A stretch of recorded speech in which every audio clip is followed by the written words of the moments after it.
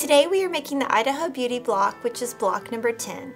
We've pre-cut our fabrics and labeled our pieces with our alphabets. Our first step in this block is to make our corner units. So first we're going to take our fabric A squares and our fabric H squares. We're going to take 4 of the fabric H squares.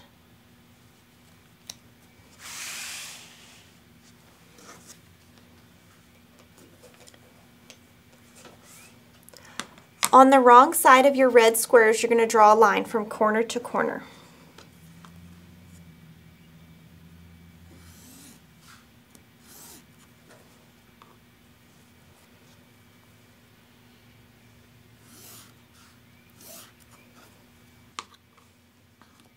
We're going to take the square and put it on any corner you would like.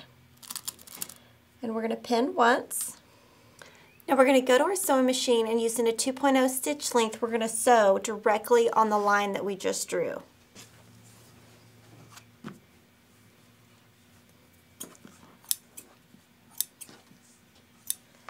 So now we're going to trim approximately 1/4 inch away from your seam.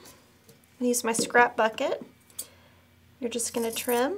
Does not have to be exact because this is in your seam allowance. To press your unit, first you're going to set your seam. And then we're going to press towards the red, so I'm going to finger press first.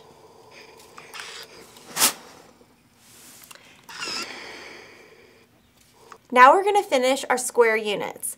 We're going to make 2 square 1 units and 2 square 2 units. We're going to be using our fabric F and fabric J squares.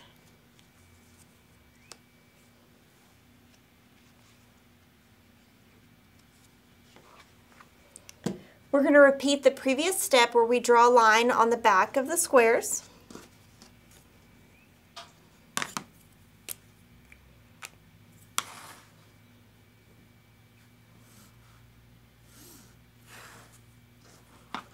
On our square 1 unit, you've got a yellow on this corner,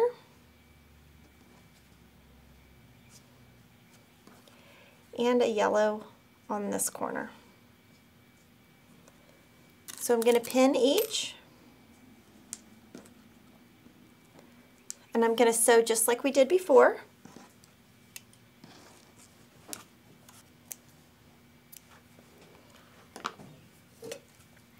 We're going to cut our triangles off just the same as we did before, 1/4 inch away from your stitch.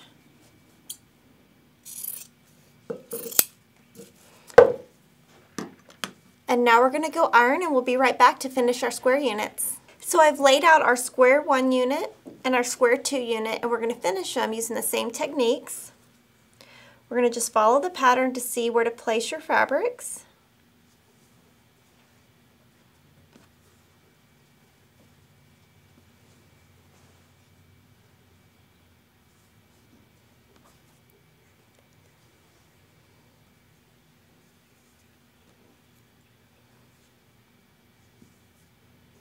Now that I've got everything laid out, I'm going to pin. I'm going to cut off 1/4 inch from the stitch line.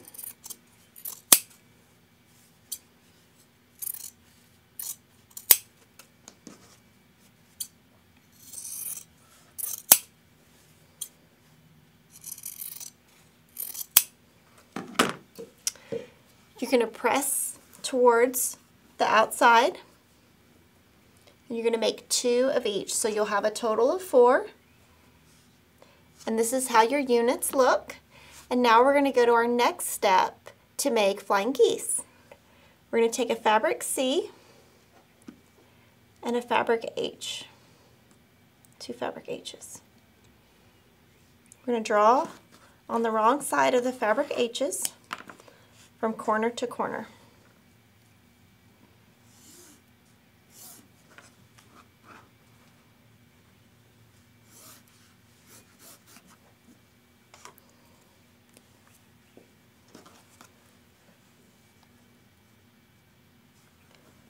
And put this on one corner. We're going to stitch directly on the line. Again, we're going to cut off a 1/4 inch away from the seam.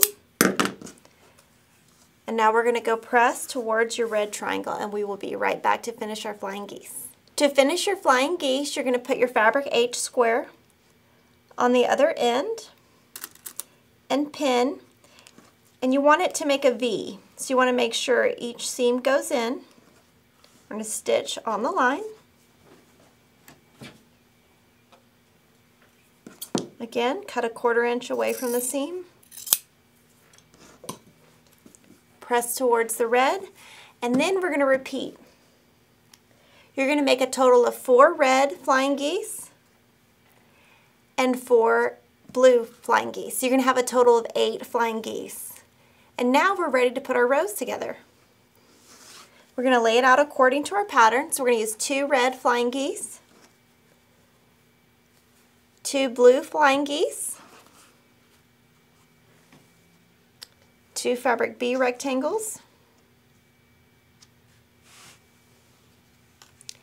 and 4 fabric D squares. So this is how the row looks. So I'm going to pin in various sections, chain piece, and we'll come back.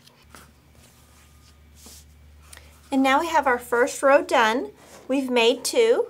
We're going to take this and we're going to press towards your background pieces by setting your seams, finger pressing and pressing. Now let's make row 2. We're going to take 2 fabric G's and 2 fabric I's. We're going to take 2 of our square 1 units,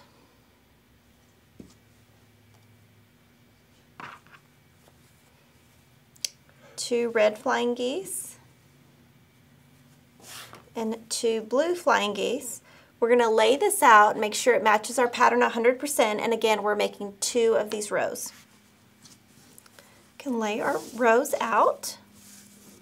On these rows you're going to press towards your square. So you're going to press in towards your red and in towards your blue. Now let's go ahead and make our 3rd row. On the last row you're going to use 2 square units, a square 1 and a square 2.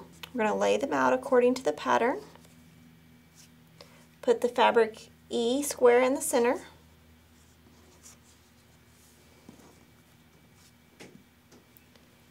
And the fabric B rectangles on the end. And now we have our 3rd row done. On this one, you're going to press towards your fabric B rectangles and towards your fabric E. Now let's lay out all of our rows to make our block. You just want to really pay attention as you're laying out compared to the pattern to make sure everything is going the right direction since this block has so many pieces.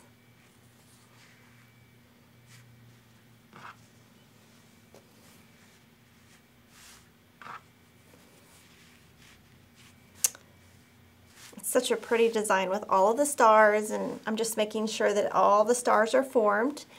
And now I'm going to pin each row before I go to the sewing machine. So now we have our block complete, and we're going to go iron our block. We're going to set our seams. I like to start in the center. I use steam a lot, and then you can press any direction you want. I'm just going to press this way. So I'm going to finger press towards the outside of the block and just gently press down.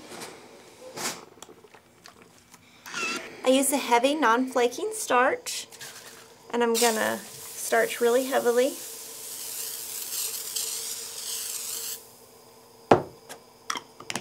Then do an all-over press. And now I'm going to trim the block.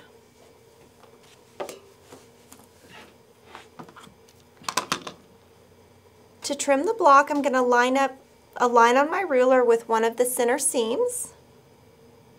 We're going to trim the edge. We're not trimming into the seam allowance at all, we're just trimming off the little slivers of thread. We're going to do that on all 4 sides. So now we finished the Idaho Beauty block. It's actually my favorite block in the quilt. Come back on November 1st for our stair step block. See you then.